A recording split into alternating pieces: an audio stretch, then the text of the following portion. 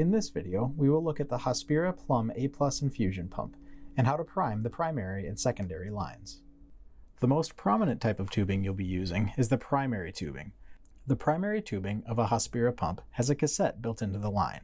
The cassette makes it possible to program two separate bags of medication out of the same pump, but it also means there are extra steps to priming the line. Begin by spiking the medication bag. The next step is to fill the chamber with a small amount of fluid. Squeeze the chamber multiple times to pull medication in. There's a faint line in the plastic to show when you have enough fluid in the chamber. Now hang your bag on the IV pole. You'll need gravity to help you feed the rest of the line. In the cassette, there's a small white tab that functions as a clamp. Pulling that tab out all the way will open up the clamp and allow fluid to flow through the cassette.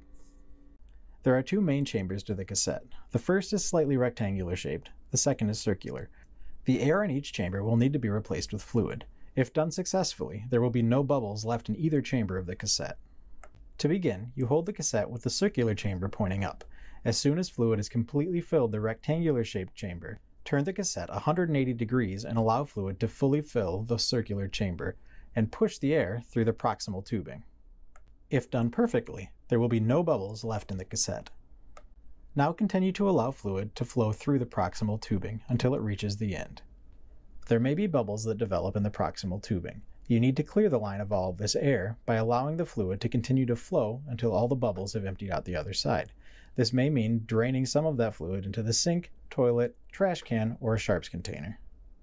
When your line is completely filled with medication, push the white tab back into the cassette. This will stop the flow of medication and close the clamp. A completely different type of tubing will need to be primed in order to run a piggyback or secondary line.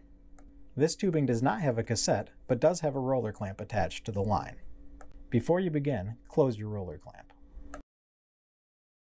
Then proceed to spike your secondary medication.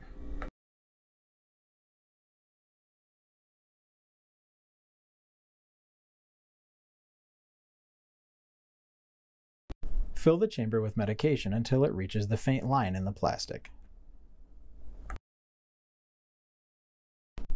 Open your roller clamp and allow medication to flow through the tubing. Once it reaches the end of the tubing, close the roller clamp.